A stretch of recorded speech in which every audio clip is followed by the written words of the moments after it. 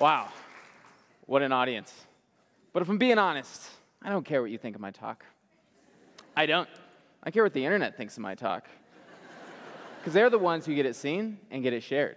And I think that's where most people get it wrong. They're talking to you here, instead of talking to you, random person scrolling Facebook. Thanks for the click. You see, back in 2009, we all had these weird little things called attention spans. Yeah, they're gone. They're gone. We killed them. They're dead. I'm trying to think of the last time I watched an 18-minute TED Talk. It's been years, literally years.